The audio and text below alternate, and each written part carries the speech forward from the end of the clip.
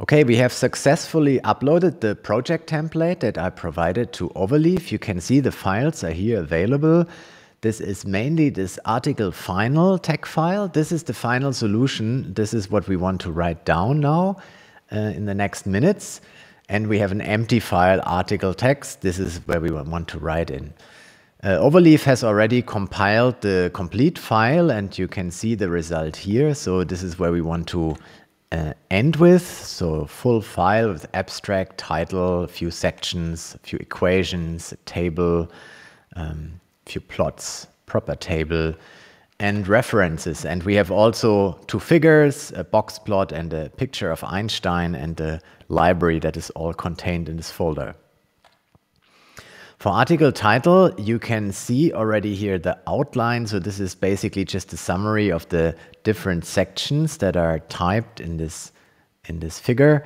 If I go to article text, this is gone because we have typed nothing yet. So this is an empty tag file, and the points here, these are just comments for you. So a comment in LaTeX is started with the percentage sign, so all this is ignored by LaTeX. So this is basically identical from the LaTeX side to an empty file. Let's start this file. And so every LaTeX file needs in the beginning particular information, and this is the document class. So I will write here article, and this tells LaTeX that the final document should be typeset as a scientific article. There's other document classes that you could provide. So for example, a book. And if you tell it that this should be a book, it will produce a different type of typesetting. So for a book, for example, the right and left margins are set differently, so that if you would bind it together as a book, you would have an inner and an outer margin. But for an article, the even and the odd numbered pages are the same, so the margins are always staying the same. Yeah, we could see, now I'm in this document, and so I was trying to compile this and see if it already works, but it tells me correctly as it should. I made an error, so just to tell that this is a document class article and then typing something doesn't work. Another thing that every article needs is a begin.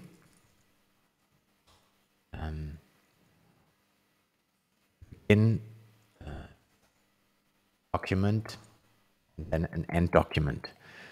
So similar to what we saw in our studio, when you write something, LaTeX or Overleaf in this case is recommending certain autocomplete options to you, and here it recommended to me when I started to type document, the begin and document section, and this is what I chose. And if I go to recompile here, I now see a nearly empty page with a few letters that are typed here. Okay, this is the minimum what you need for working in LaTeX, and I could start writing now. So I can write, this is my first sentence. This is my second sentence. This is my second paragraph. This is the second sentence of the second paragraph. Yeah, typos. If I recompile, you see that this is compiled. Maybe I should add some more words here so that you can see the line break. I should add some more text here and some more text again. Let's see if this is enough. Click on recompile here. Okay. And so you see that by default, if you have a new paragraph, what LaTeX is doing, it is increasing the intent here for of the second paragraph. So right here, you can see that new paragraphs are by default indented. There is no line break. You could change this by hand. For example, by typing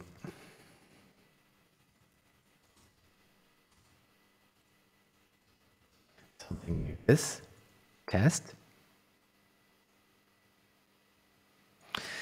So these double backward slashes, they would produce a line break.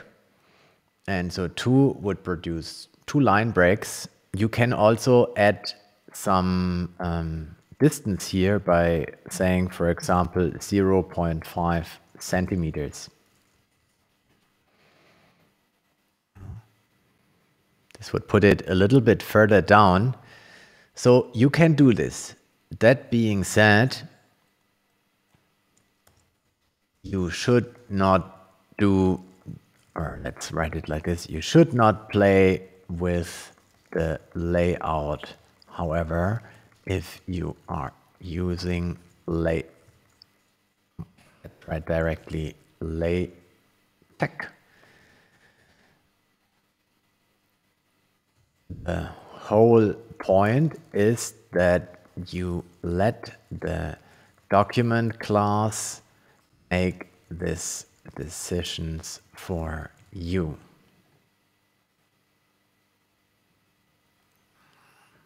Recompile.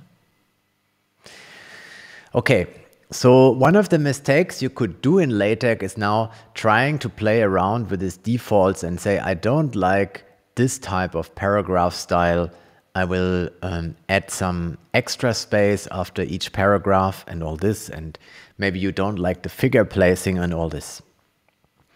The whole point of LaTeX, however, is that you provide a document class, and this document class, or maybe some extensions of this, will tell the LaTeX system how this is to be typeset, which font to use, which font size to use for different sections, and you should not play around with this in the document itself. If you want to change this, change document class. But for us here now, we will stay in the standard document class, which is article, and we'll just use all the defaults of LaTeX. So the whole point is, you don't want to think about how it looks like in the end, about the typesetting. We will just concentrate on the text. So we will tell the computer what we want to do. We want to have a paragraph here. This is clear now. We have made a paragraph. And now we will go on.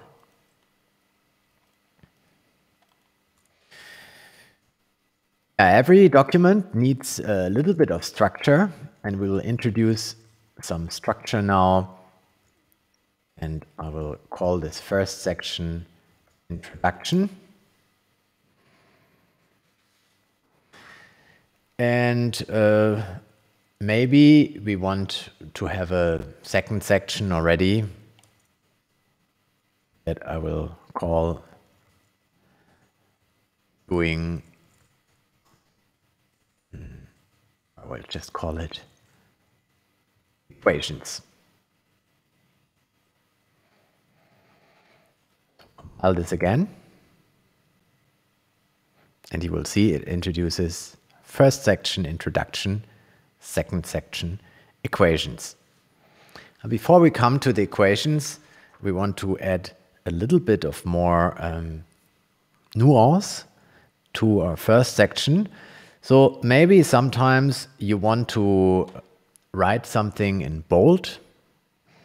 And so you could do this, for example, by using the command text BF.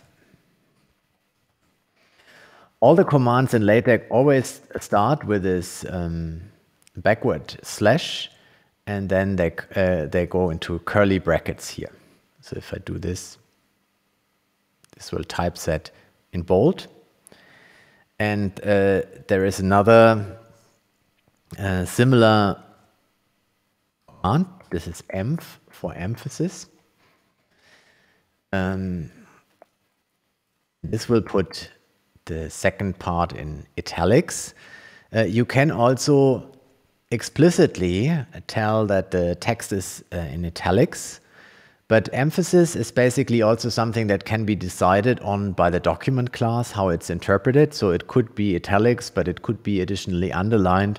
So typically these are the two things you will use: important things in bold, and then things you want to emphasize in italics. With emphasis, and then the document class will decide whether it should be italics or something else.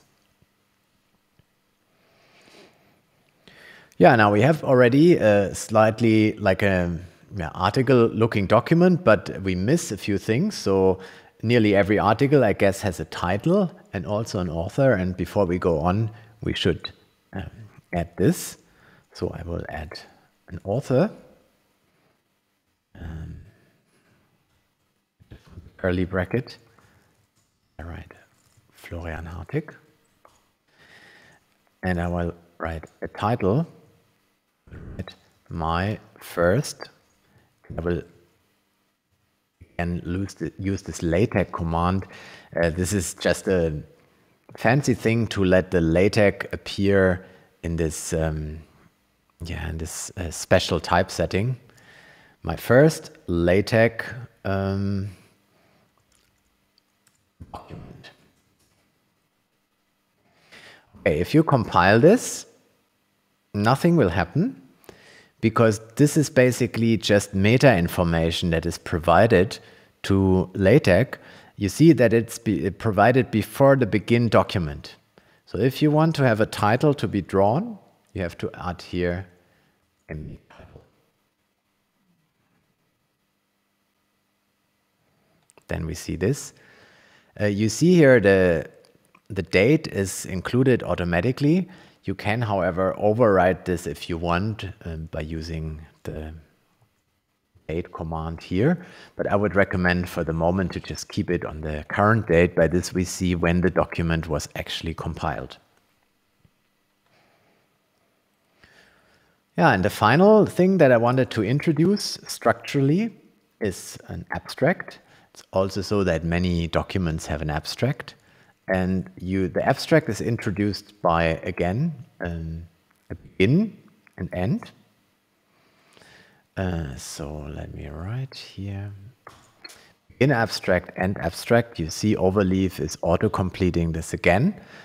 And so I can write here, this document provides a first introduction into the LaTeX typesetting system. I will introduce all basic elements that are necessary to write a scientific article.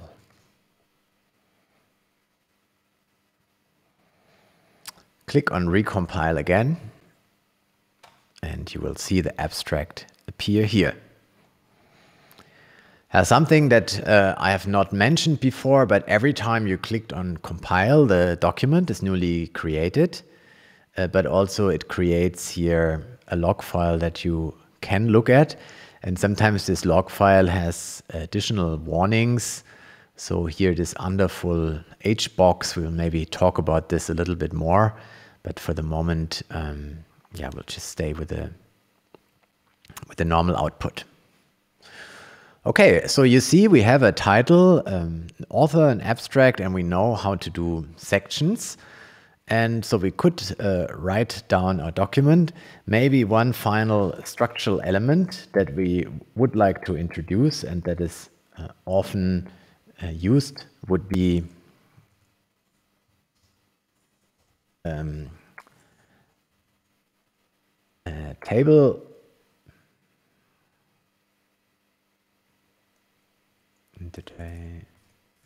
table of contents. It doesn't autocomplete this, but it's still the right command. So if you provide this, it will LaTeX will produce a table of content for your section so far. In a scientific article, you would usually not do this, of course, but for a master thesis or a book, this is useful, and just so that you see the full capabilities of LaTeX, we will keep this like this. So I will stop here, and we'll go to the next video, or you can go to the next video immediately, where we'll speak about how to add equations to this.